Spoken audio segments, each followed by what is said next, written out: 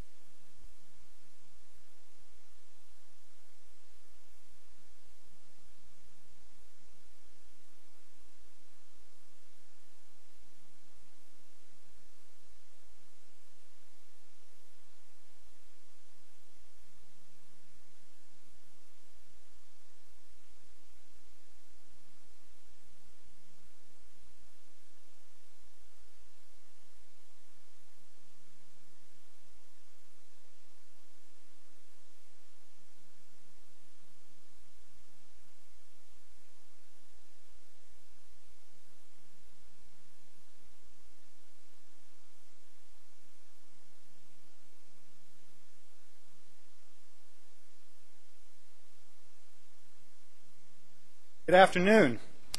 Welcome to the program CALI Tips and Techniques for CALI Lessons and Other Applications. My name is Brian Huddleston. I'm the Senior Reference Librarian at Loyola University New Orleans Law School Library, and I've written 2 CALI lessons on legal research. Last year, I wrote the lesson, How to Find Case Law Using the Digests. When I first started getting interested in writing CALI lessons, I'd been playing around with computer graphics for about 6 or 7 years, taught myself a little bit, and it seemed to be a natural fit that a legal research lesson, because legal research deals with the law and the cases and statutes on the printed page and all these books we all have in our libraries. So it was natural that we put sample pages from the different resources into our lessons. Once I started that, I realized I didn't know quite as much about graphics as I thought I did, and there was a lot of trial and error. But eventually my lesson had 78 different graphics in it. I did things like sample pages from reporters, where I emphasized different parts of the text, explained to the students what were involved and what was included in the different resources I covered. I did some photographs, talk about different sets of books. At first I thought I'd have the students, do the lesson in the library, and I'd tell them, all right, get up from your table and go get this book, bring it back, and look at this page. No, that's not going to work. So that's why I used a whole bunch of graphics. Sometimes did something a little more abstract, just illustrate a minor point and to take up space and make it look nice and aesthetic. This past spring, I wrote the lesson Introduction to Secondary Resources. I had sort of refined my techniques. It went a little more smoother, and it was a smaller lesson. It only had 60 graphics in it, but again, similar sort of material, some collages talking about primary materials. I tried to emphasize to the students, because there's secondary resources and, for example, treatises. There's a wide variety of treatises, so I did a little collage. And again, I used some sample pages talking about the primary resources, the main secondary resources that I covered. Again, just as an introduction, there are CALI lessons about these specific types of secondary resources that go into more detail than my introductory lesson did. Today's program is going to talk about graphics. It's going to be a detailed how-to. CALI's preference, I did a 17-page handout. I brought enough copies here for everybody. There's some at the end of all the tables. This program is going to be nuts and bolts, details how to make these sort of graphics, so you can follow along. And if you're interested in trying this at home, you can take this handout back with you and hopefully follow along and do it yourself. The techniques will be useful for other things. Again, my lessons were both in legal research. The law is the written word in all its different forms, so it's possible that these same techniques, these same sort of graphics could be useful in other subject areas of CALI lessons. I use them a lot in slideshows.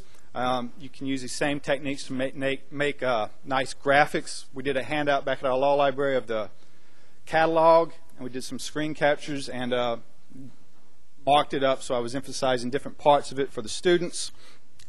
I'm going to try and keep the technical jargon at a minimum, go over the basics. I'm no expert on graphics. I know there's people here who have worked with extensive digitization projects probably. Since this is the CALI conference, I think we've got an above level of technical expertise amongst the membership and the attendees. So I know a lot of y'all probably know what I'm going to cover and probably know how to do it even better. But I hope and I believe there'll be something here that at least everyone will be able to learn, and maybe you haven't figured out or haven't done it before. If I confuse you, if I blow by something too fast, because I do tend to talk in a rapid manner, don't hesitate, raise your hand, speak up. If it's confused one of you, it's probably confused most of you. So again, don't hesitate.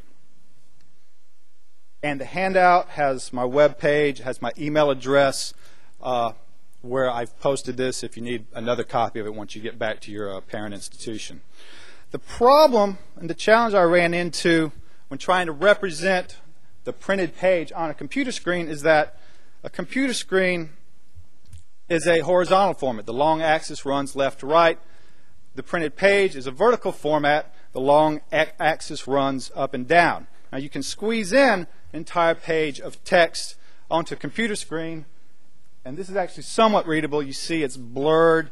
It's going to strain your eyes if you do a whole lesson looking like this. That wasn't satisfactory. You did see the whole page, but you couldn't read particular lines in it. Now you can zoom out and make the text much more readable, but then you don't see the whole page. You just see this chunk of it. You lose the context. You can read a couple of sentences, you don't know how it relates to the whole page. Now, first I had an inspiration. 20 years ago, Brian Eno, the musician, artist, had some long-form videos that were vertical format videos. The little label on the VHS box says, "This is a vertical format video. Turn your television set on its side." I thought, brilliant. I could fit a page of text perfectly on a computer screen if we just do it in a vertical format. Well, CALI didn't like the idea, the vision of thousands of law students in the labs turning their monitors on the side just didn't fly, so they 86'd that idea. The compromise I came up with was, for the important pages I wanted to explain to the students, the important parts I wanted to emphasize, I'd take that scrunched up image, fit it on the whole screen, but then the important parts of the text that I wanted to make sure was readable, I'd zoom out. And this is the sort of graphic that I used extensively in both my lessons.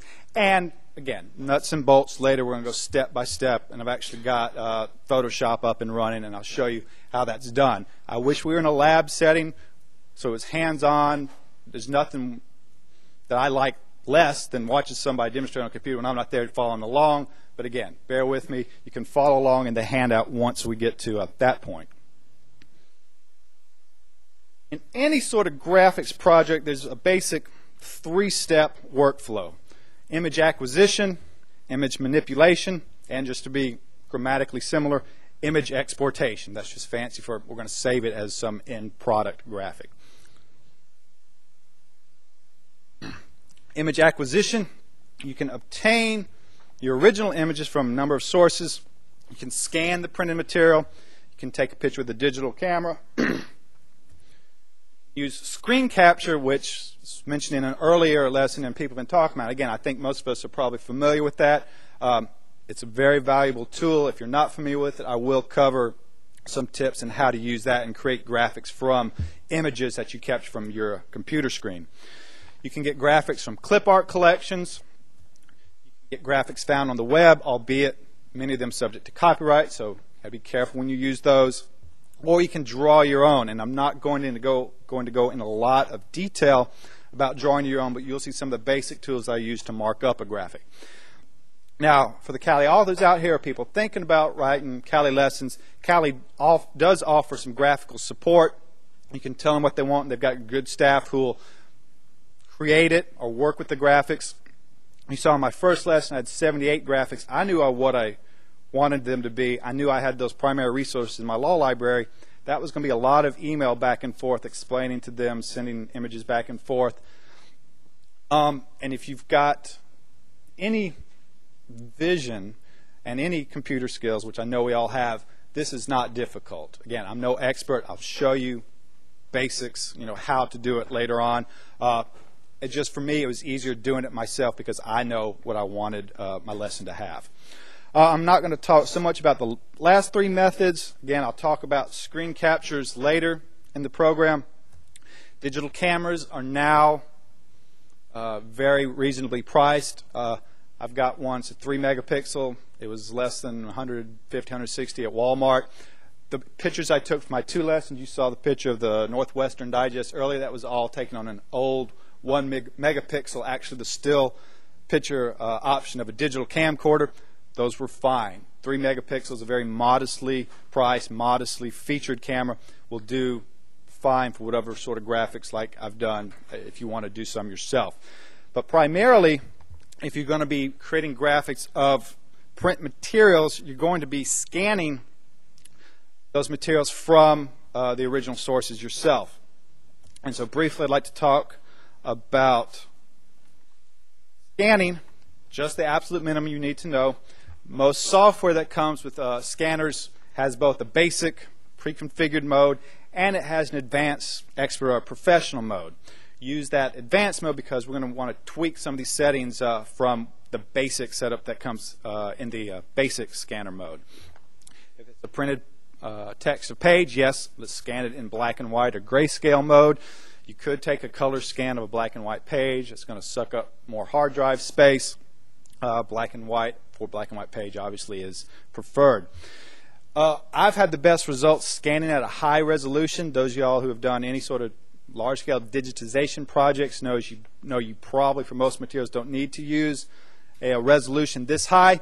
But again, when we get to the step-by-step proportions, I'm going to use this original scan. I'm going to use it in several different ways, and I want an original large resolution image for my starting point when I start working with these images. If your scanner supports it, I've had the best results saving that image as a TIFF. If not a TIFF, a high quality, minimally compressed JPEG. And if you know anything about digital graphics, you know that these last two factors are going to result in large images, both in the image dimension, and we're talking, a page of text, 300 dot per inch, is going to be anywhere from 1,500 to 2,000 pixels wide and maybe 2,500 to 3,000 pixels tall. That's huge. The file size, the amount of memory it takes up your hard drive, is going to be large, anywhere from 3 to 5, maybe 6 or 7 megabytes.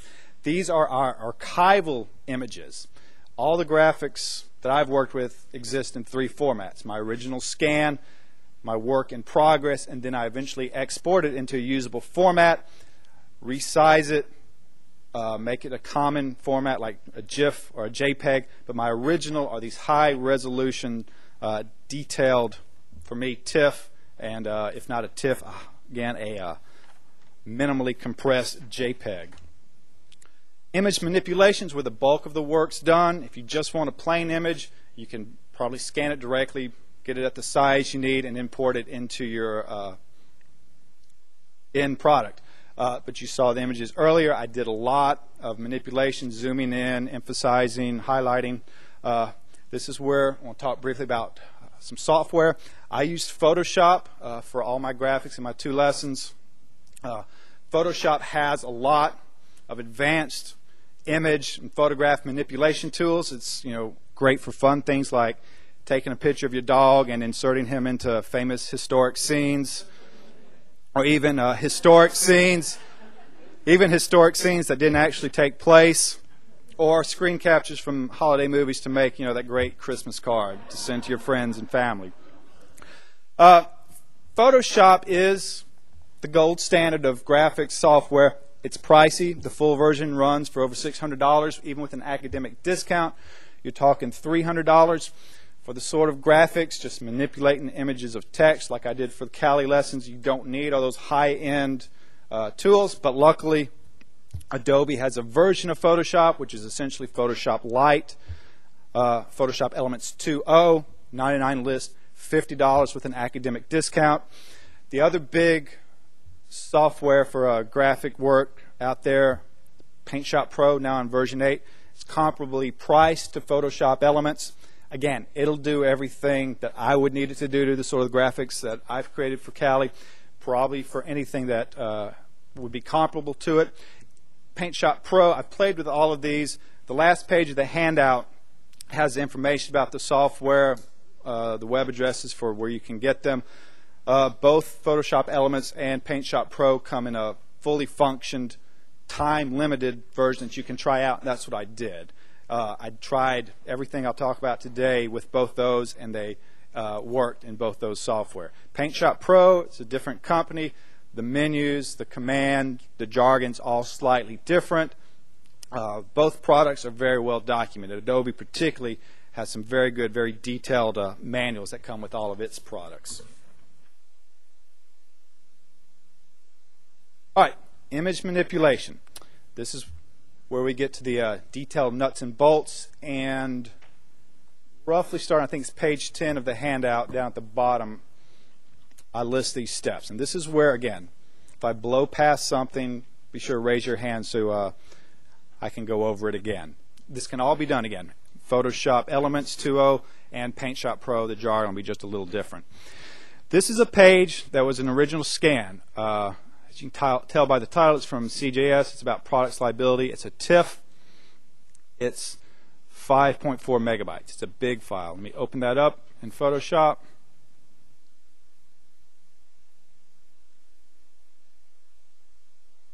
The navigator over here is this tool that lets you resize it on the screen. It gives you a percentage readout. This is 50%. You also see that up at the title bar. At 100% maximized, it's a huge image. You can hide the tool menus on Photoshop with the tab key.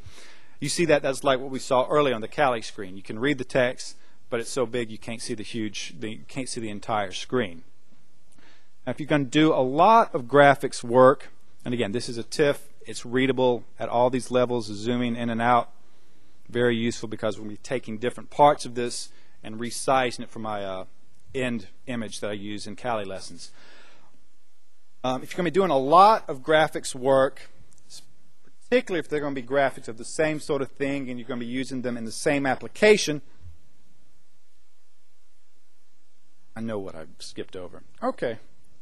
Image manipulation. Before we get into the nuts and bolts, I was looking at the clock saying, wow, I finished that quick.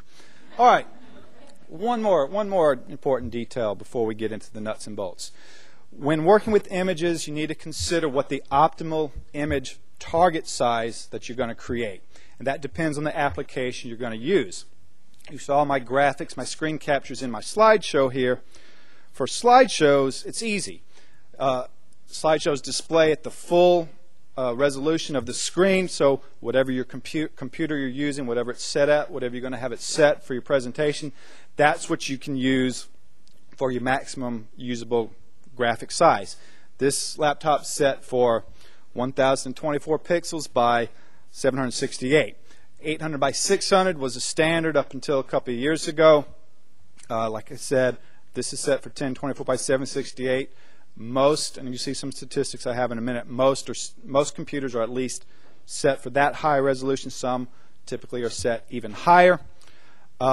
In CALI,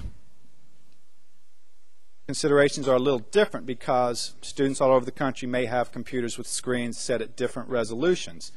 And the statistics I found was based on what web servers, and a couple of websites were measuring how many of their users had screens set at different resolutions. 37 to 39% had a resolution of 800 by 600. 50% or more had a screen resolution of 1024 by 768 or higher. Now, it's important in CALI because of essentially issues of backwards and forwards compatibility issue. Here's the blank CALI screen, reminding me to save my book. On CALI, you don't have the full screen available to you. You've got the toolbar across the top, you've got the status bar at the bottom, and you've got these blue borders on the side. So the effective available image is only equal to roughly this portion of your screen, the white space in the middle. Now you can load a CALI, you can load a image into CALI that's larger than this area, but it's going to be automatically resized. And maybe some of y'all have seen this. I found this out when I was doing my first lesson. If you load a lesson, if you have a graphic that's bigger than that CALI screen size, it's going to do something like this. Watch as the graphic loads. See how it resizes? It blinks in, starts at its original size, and CALI scrunches it up. Now this is a graphic with some large text on it. It's easily readable, but if you can, I don't know if you can see the screen, the arrows are all a little jagged. Some of the edges of the letters are distorted. If you view this in Photoshop, it's smoothed out. CALI resizes it. And if that image is too bigger and the text that you're trying to get people to read is small, it may be distorted to the point where you can't read it. There's a couple of lessons that I found. If you're viewing it at 800 by 600 resolution, those graphics get scrunched down and the text isn't readable. Now, most students, I believe, are now, and let's see, there's my screen. This is in the handout, optimized for 800 by 600. The biggest useful resolution for a full screen graphic like this is 430 high by 600 pixels wide. For a half screen resolution, which gives you space for a couple of paragraphs on the left, about 430 high by 300 wide. Both my lessons were optimized for 800 by 600. Again, they display fine at bigger resolutions. The graphics just take up a smaller size. The reverse is not true. But I think we can be comfortable now, mid-2004, that most students will have available a 10,000 by 24 by 678 screen resolution on both their lab computers and the home computers. So you have a larger workable space. And again, at a full screen image at this resolution, you have basically a graphic space of 600 pixels high by 840 wide, again, without CALI resizing it and scrunching your graphic together, and a half screen size of 600 pixels high and 420 wide. And I'll show you in Photoshop, and it works the same way in PaintShop Pro, how you can check your image size and scale it and crop it off. And that was when I realized I had blown past that in Photoshop, because I think that brings me back to my sample image. Again, at 1024 by 768, this graphic is exactly 600 high and roughly 420 wide. Again, those numbers are in the handout, along with the same sort of screen image there. This is, again, back to my scanned in image. This is scanned in. This is a TIFF image of a page from CGS, the topic Products Liability. Right now, again, displayed at 25%.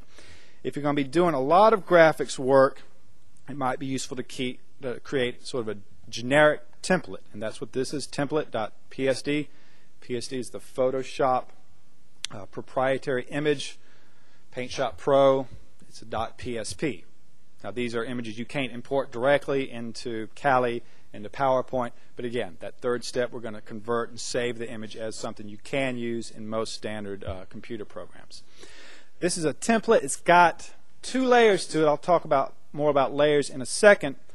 It's got a background layer I don't have exposed right now because I wanted to show the border layer at the top is transparent. It's hard to see because it's grayed, but if I zoom in, you can sort of see this gray line over on the side. That's just a little border, sort of a drop shadow image. Just took a gray pencil around the edge. PaintShop Pro has a tool that'll automatically do a little drop shadow. That's what you see in a lot of computer graphics to give you the illusion of depth. Makes it look like there's an actual page or something on the computer screen. This has just got a little gray shadow around the edge. Drop shadow. This is my template. I can check the size. Image size. It's right at 420 pixels wide, 600 high. I created that because I knew that's my target graphic. That's what I wanted all my graphics and my lessons to be. I made the little border, and I made the rest of that border transparent. So, I've got two images open, switch back and forth. Here's my TIFF.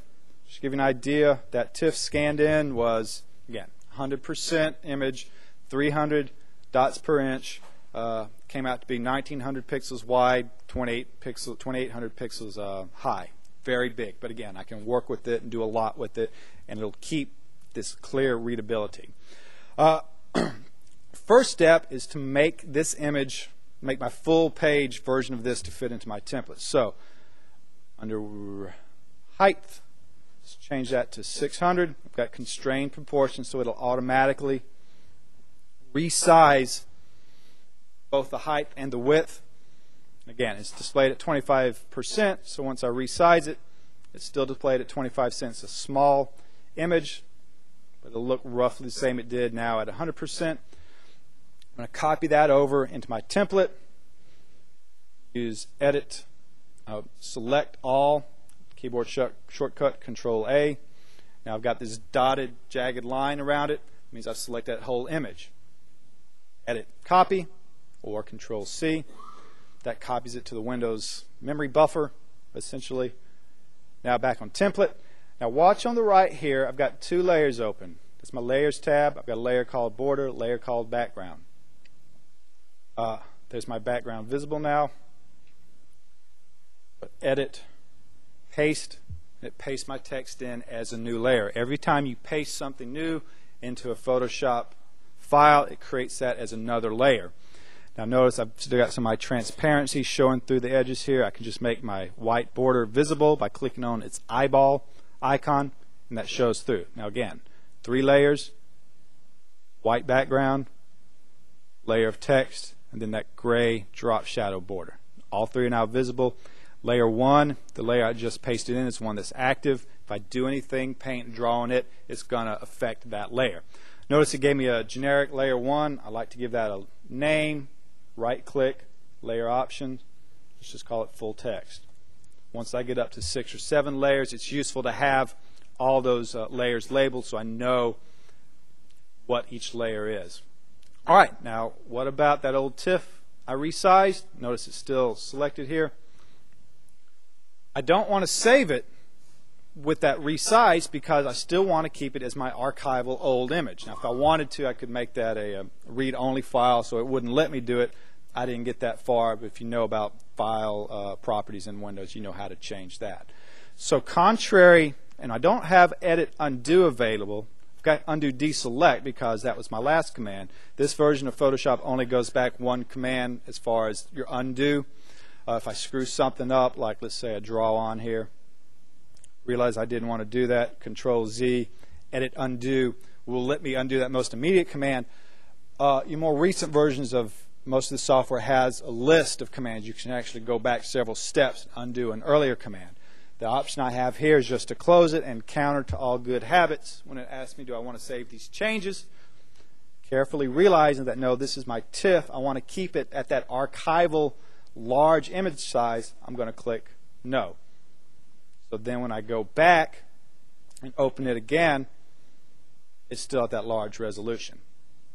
Now I still got my template open, but I've added that new element, that full page of text. I want to keep my template available for other manipulations and create new files, so I'm going to give this a new name, File, Save As.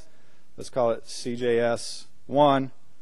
And notice I can only save it as a Photoshop format. That's because it's got these multiple layers. This is their proprietary format. I save that. This is essentially my second version of this file. This is my work in progress. I've got my archival TIFF. I've got my work in progress PSD. Then eventually I'm going to save it as a JPEG or a GIF, and that's what I'll ultimately use in my end application. All right, back here to my full TIFF. Let's zoom in and say it was the heading of this subsection B, allergic reactions to products, I wanted the students to focus on. It's really too small to easily read here without straining your eyes, but it's that big resolution here. I can use my marquee tool. This is what I use if I want to select part of an image. I can select that image. Again, this is my TIFF. It's just got one layer. This is my archive version. I'm not going to make any end changes to it. Edit, copy. Now, it's a very big image, so if I try to copy it directly over there, it's still too big to read. Now, again, I just copied it. I screwed that up. I can do Edit, Undo. It goes back one change. What I need to do is resize just that chunk of text. I can't resize just one layer, but what I can do is create a temporary file, File, New, And notice the dimensions. I've got this chunk of text, my full resolution TIFF, hanging out in memory. Photoshop says, oh, you want to paste something. I bet you want to paste it at the image size of this chunk of text you just copied, and that's what the image resolution is. Now, that's set at 67.67%. This is at 100%. So to get an idea what size you want to resize this chunk of text to, let's view them both at 100%, or go back and refresh our memory. That work in progress Photoshop file is 420 pixels wide. If I go back, let's say I want to make it about 3/4 the size because I want it to be hanging out over my full text, but I still want it to be readable. So let's try resize command is under image size. Let's try a width of 375. Click OK, and it resizes it. Notice this, I don't have a name for this file. This is just something temporary because the only thing I'm going to do now is select that chunk, again, resize to small format, edit, copy, go back to my, again, work in progress Photoshop file, edit, paste, then there it is hanging out. Notice it created a new layer. Let's call the layer over here.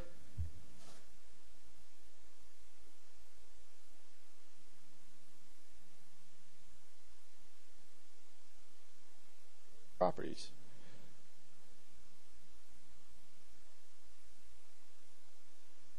All right, I've blanked out. I don't see my layer property. Layer options. There it is. Layer options. Let's call this zoom in text. I hope everybody realizes this is going to be a nuts and bolts sort of technical presentation. I'm not talking theory or pedagogy here.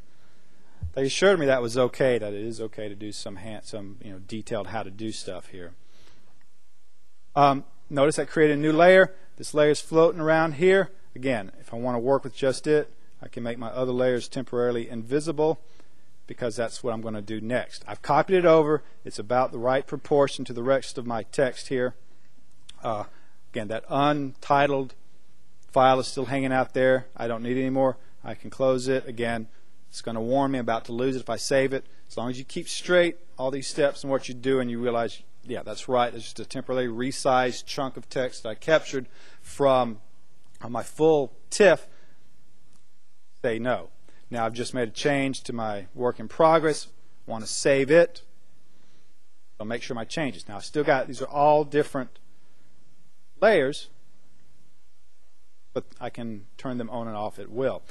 Put the zoom in layer right about where we want it. And if you notice from my sample image, which this is starting to look like, I think it's like a cooking show like Emerald. Here's what it's going to look like once it's done. Here it is in progress. I've got a layer on it so it'll stand out a little bit better. Right now you got that white text blending in to other text. If I wanted to, I could draw directly on this layer.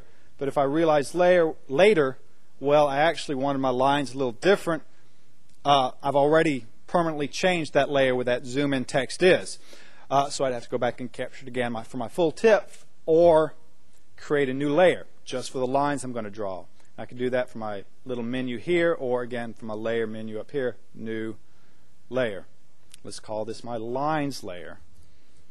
More like a cooking show if I had a little band here and we could go to them every time the audience got bored, but okay, bear with me. I can show more pictures of the dog, I guess. All right, now I've got a separate lines layer, and right now there's nothing on it, but take my lines tool. To the right up here, one of my tabs is options. All the tools in Photoshop and Paint Shop Pro have options where you can tweak different things. I've already got this set. I want it 3 pixels wide. Let me just quickly draw some lines. If I don't hold any key down, it doesn't constrain it to any particular straight line. If I hold the Shift key down, it constrains it to either the horizontal, vertical, or diagonal axis to make a nice straight line. So I'm going to hold the Shift key down. Again, my lines tool, click and drag. Oops, move my mouse. Click and drag. I can also do it with my pencil tool. That one didn't match up just right. Pencil tool at about that size. For some reason, the later versions of Photoshop, as far as I can determine, don't have that pencil, don't have that line tool anymore. This is Photoshop 4. That's what I've used for all my lessons. All right, notice that's a different layer. I've just got this line thing floating around there. Now, I made sure that my zoom text was where I wanted it, because if I drag it around, I've got to drag the line around to fix it, to fit back on it again. Now, I just dragged it, edit, undo, brings it back to where it was before. All right, that's my zoomed in text. I want to indicate to the students where that came from. Now, make sure you're still on the lines layer. Go back to the lines tool, and I usually use a smaller line width. Let's go back to 1 pixel, because it's going to be a line floating over the original full-size text that students really can't read, but it gives them the context. Notice, well, this is the part of a heading, and in my text I discuss, well, at the beginning of each subsection in CJS, the general rule is stated and then further discussed. There it is again. They don't match up just right, but I'm doing it quick on the fly. You can go back with your eraser and tweak it and work with it some more. Again, that's just my lines layer. If I turn it off, you see those lines are just floating over there. The layers, easy way to think about it, is like different layers of transparency on an old overhead projector. I just roll back each successive transparency, and you can see the underlying layers. And I roll it back, and you see my lines around it, and whatever I don't have on that one transparency, whatever's not taken up by the image on it, the other layers below it show through. So I just peel them back one by one, and eventually you see the underlying text. Next, I'm going to do some diagonal lines. I'm going to make this anti-aliased. That makes it look like it's not just a series of bumps, but rather gives you an illusion that it's more of a contiguous straight line. Corner to corner. And we get that zoom in effect there. So the students can read the little top paragraph of this subsection B, and they know, well, it comes from this subsection of sections 26 to 27 of products liability in CJS. Now let's say I wanted them to focus particularly on one word or phrase out of this zoomed in text. Another tool I use a lot is highlight. I can select my colors here, find a nice highlighter looking yellow. Now, several ways I could do it.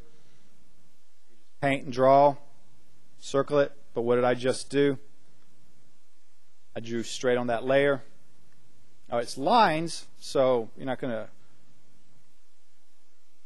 going to affect anything unless you cross over the line, but what I usually try to do, just to keep all my elements separate, is again, create a new layer. Let's call this one highlights. And again, if I paint over it, you all saw me adjust it because it was from earlier. I can set the opacity of all my tools if I wanted to just draw a half transparent. Let's make it a little larger. A half transparent highlight, so it shows through like that, and again on a separate highlight layer. Or if you're going to highlight a larger chunk of text and don't want to draw the multiple lines, select the text you want to highlight, like the beginning of the sentence there. And use my paint bucket tool. My paint bucket is going to paint it at that color.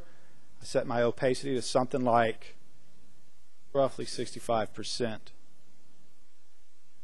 Makes the underlying text readable depending on how clear the text is, what color you're going to use to highlight. You might want to play with that opacity some. But again, that's a separate layer. If I decide I don't want that, I can just delete that layer and start all over again. I didn't paint directly on the underlying text. It's on a separate layer. The other element, the last little bit, that is this example, is the gray out. All this white space sort of blurs together, even with the lines there. I like the students to be able to focus on, well, I'm just directing your attention to this one part of the text. So if I want to do a layer just over the full text image, let me go down there and select my, again, that's my full text image there hanging out in the background. Add a new layer there. Now we're up to, what is that, 8 layers. We call this gray layer. And select a nice neutral gray color there. My paint bucket tool. I probably want it a little little less opaque than 65% because this is going to be gray over black and white text. So let's go down to about 30, 34. And again, it's on a separate layer. There's nothing else there. I pour my gray paint. Notice it's under my zoomed in text because the zoomed in, the layers and the lines are all above it.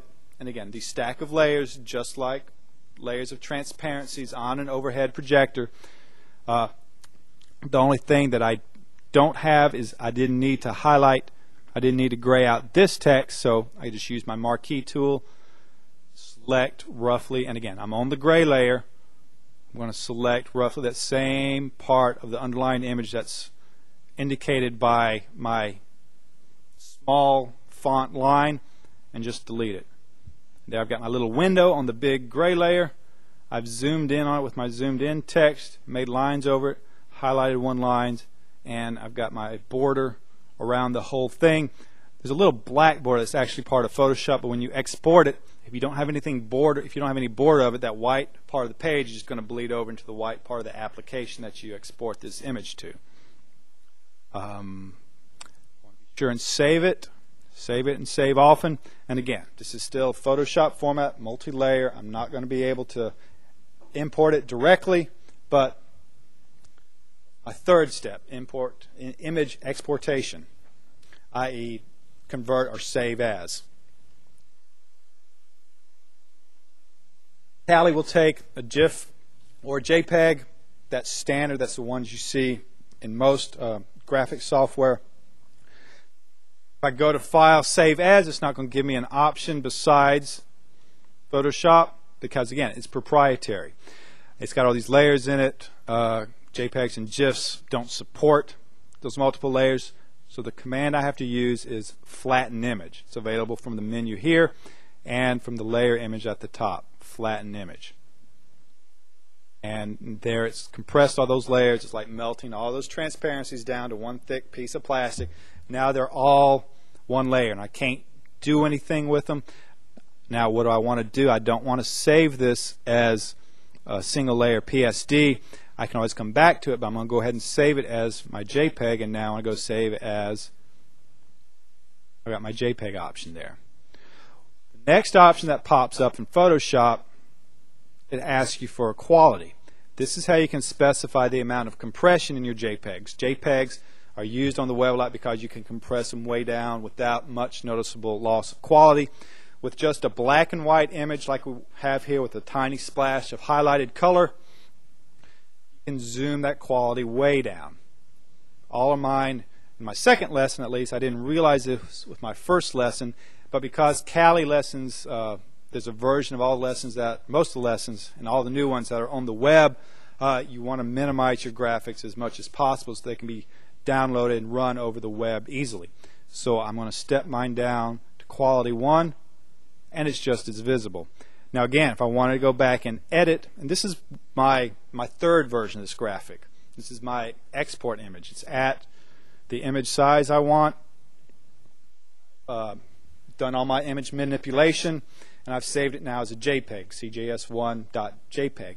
If I realize, well, maybe I wanted to highlight somewhere else, or I want to select a different part of the text or change something else, I can go back, and I've also got in my second format, that work in progress, that Photoshop file.psd, and there it is. If I want, well, we don't need to highlight that. Let's just highlight the phrase. Boop. Highlight layer, delete. Let's just highlight the phrase, generally no duty to warn of harm. And again, this is just a graphic. You're going to be explaining it. I explain it in all my lessons with the text out to the side so that I know the students are looking at the part of the image I'm referring to. Say, look at the highlighted image, the highlighted text and the zoomed out portion of the image from CJS at your right. So there I can change my PSD, export it again. This time, let's just for comparison purposes, I did this just to reassure myself that it looked fine at these lower resolutions. File, save it as, let's call this CJS2. It's the same file, but now let's step, oh, I just screwed that up. I didn't change it to JPEG. Oh, I've just indelibly merged all my layers together. It's okay, I've done this like 5 times in the last 2 days, and this is the last one I have to do. Save as. Now let's change it over to JPEG. CJS2, JPEG. Now we get the options. Let's step it back up to the maximum. Again, uncompressed JPEG, or minimally compressed JPEG, high quality. Save it. Put the two side by side. And there's virtually no noticeable difference. I've looked at them and can't tell any difference. But as far as file size, CJS1 is 64 kilobytes. CJS2 at a quality of 10 is 198. You get a third file saving there. And we have our first question. No, and that was one point that I think I addressed in the handout, but I blew past here.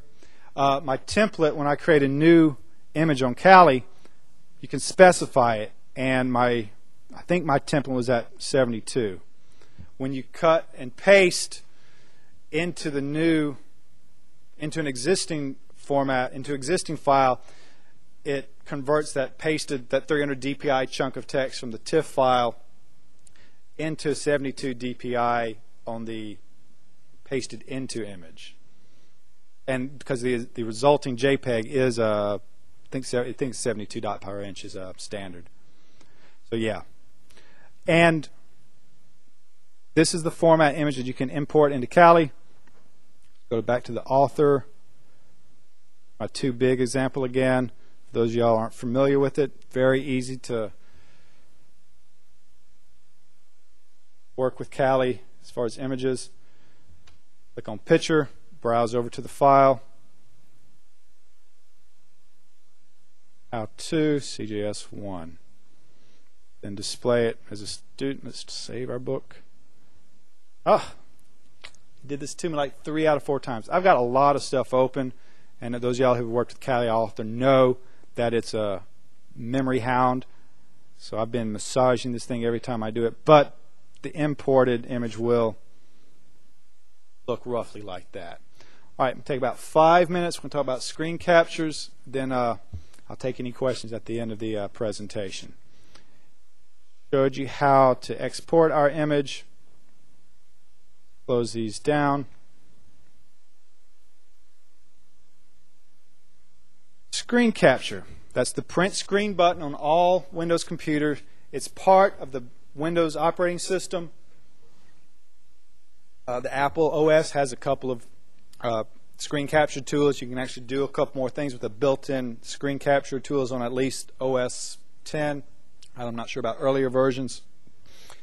It will take anything you can display in any software and essentially convert it to any graphic format in any other application. I've indicated as far as I know. I've tried this with everything I can think of. Haven't found something where it didn't work. If y'all are aware of something, please let me know. To me, it might as well be magic. I know something about programming. I'm not sure how this works. All I can assume is that there's some Microsoft generic universal graphic format that it dumps into every application when you use that. So for example, take my images here. The way I made some of my images both for the presentation and for the handout was a print screen. WordPerfect up.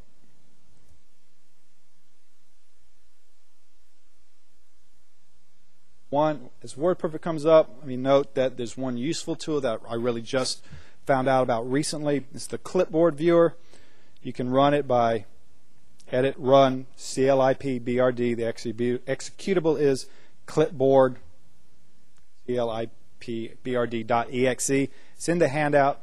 There's the viewer. There's the chunk of text I just captured. That's what's currently in the memory buffer. I can paste that directly into WordPerfect.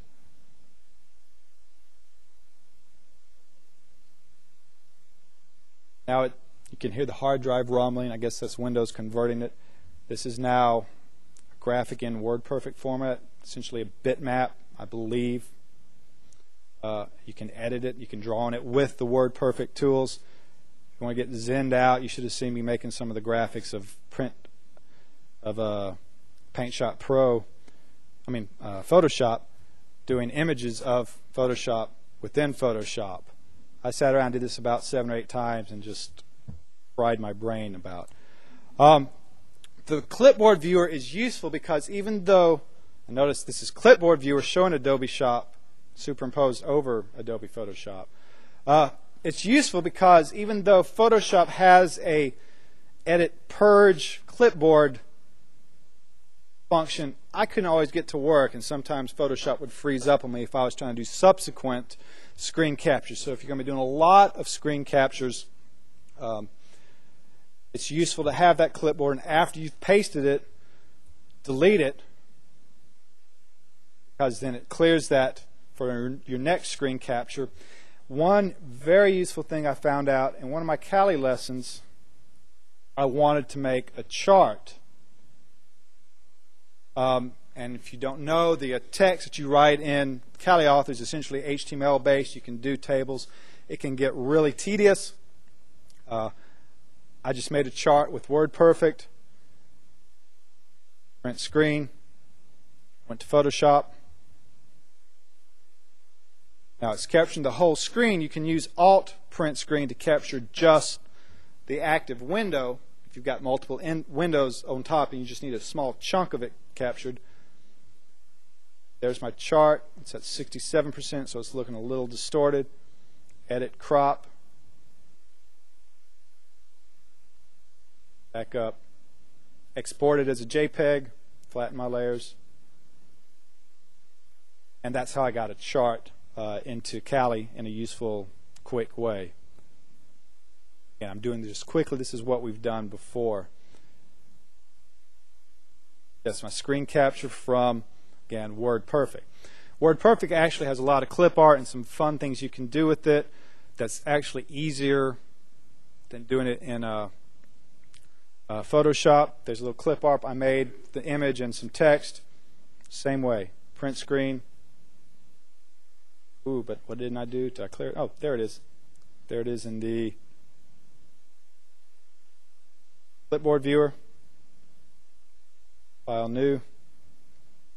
Paste. There's my coffee machine. Crop that down. Flatten layers. JPEG. That one way down. It's just a bitmap, well, originally in WordPerfect. So it should look just fine at this image resolution.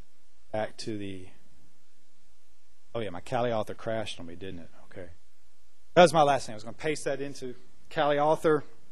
Print screen, again, very useful. Done a lot of slideshows where I've captured both. Oh, that was the other thing. Yes. As far as legal research and other legal materials that you might be creating, either slideshow or CALI lesson from Adobe Photoshop, Adobe Acrobat Reader, PDF files. You can get a lot of primary information in PDF files. Now, let me clear my clipboard viewer. Now, from within the free Adobe Acrobat Viewer, you can't convert it to other format, but ding ding, screen capture. Adobe Acrobat Reader 5, I'm not sure about 4 has but 5 has the feature. 3 does not. You can rotate it clockwise so that I get that full view of my image. Zoom in a little more. I want my original again to be as big as possible. Capture that.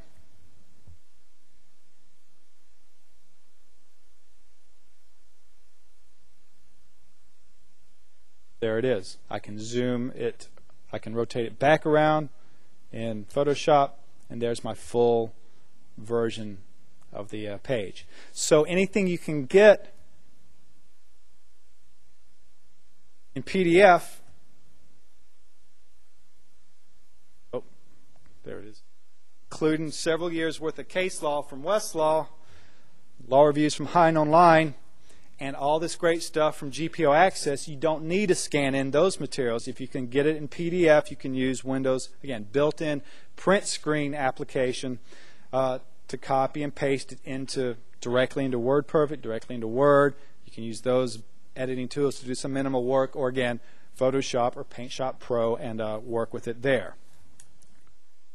Are there any questions over anything I've covered so far? Thank you.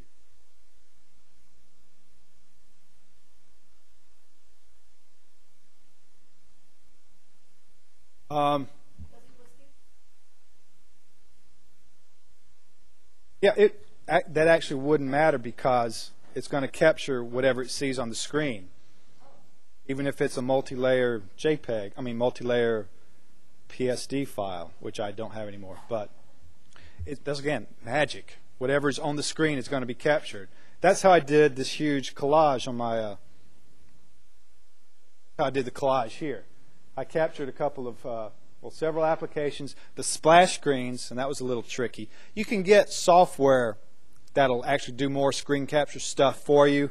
This is all using just the basic built-in. Some of the software will time it, so it'll say, we'll count down 5 seconds and capture what you have. So if you've got to open some menu and your fingers are all used up, you can use one of these software programs to do that. Any other questions? Yes?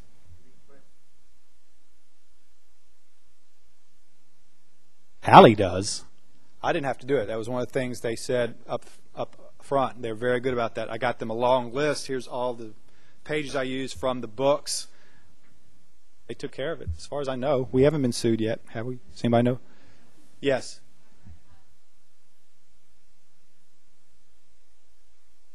Right.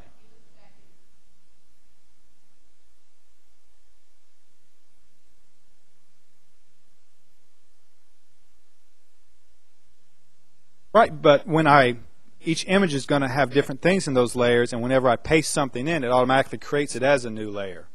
Yeah. So it just builds it on. Yeah, it just builds it on there. Other questions?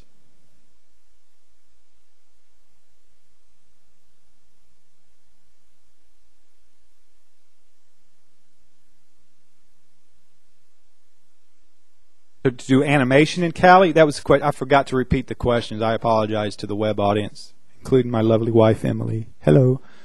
To animate it, to actually move the image, the zoomed text over, as opposed to the illusion of it zoomed in like this, to actually have it moving over it, like with 3D glasses? Could your image be a pop-up within the CALI Author pop-up? Yeah, you can. Let me close down some of this stuff before I burn the computer up. Yeah, and in fact, I can't remember if I used. I know you can. I think some people have done it. Yeah, you can.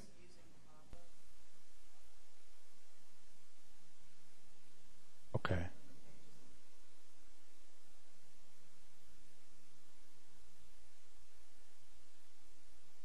Okay, yeah, so yes, you can put, because the pop-ups are just another type of CALI screen. And anything you can do with your basic CALI book page, I believe you can do with a pop-up. In fact, I've got 2 more minutes here. Let's try that real quick.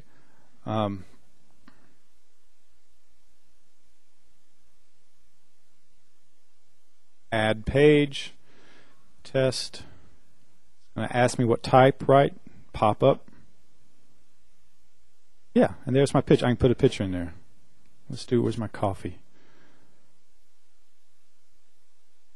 So now it's a pop-up. I don't have it linked from anywhere right now, but yeah. So you can make a graphic of a pop-up, and I think you said, it's a loose leaf lesson.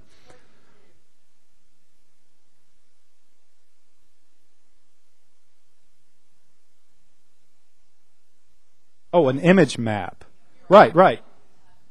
Yeah, you can. Yes, on CALI you can. Right. So. Right. I see. So that was a loose leaf lesson, and what were they tabs of? Okay. Okay, and so when you clicked on the tab on the image of the loose leaf, it popped up the page that a viewer would see if they actually turned to the tab? Maybe. An explanation of it. Okay. How zen. Anyway, but yeah, your question was, yeah, you can do graphics in pops-up web. Another question?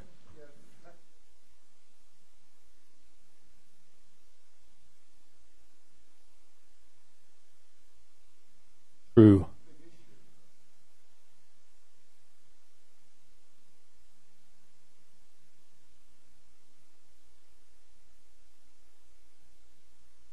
Right. No. Not for the 100% visually disabled.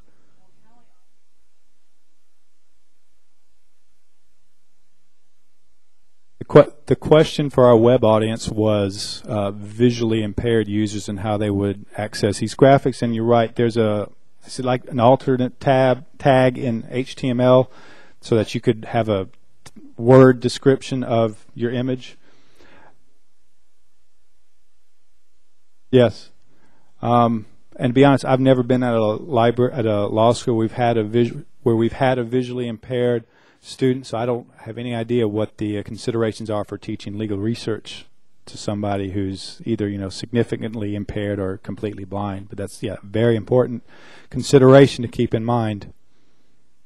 It's 2 o'clock right now. We've got a half-hour break. I believe strongly in the CALI project, and the web address for this handout and my email address is on the handout itself. Feel free to contact me anytime here at the conference. Email me at home with any questions you might have about graphics. Thank you for staying with me through this presentation.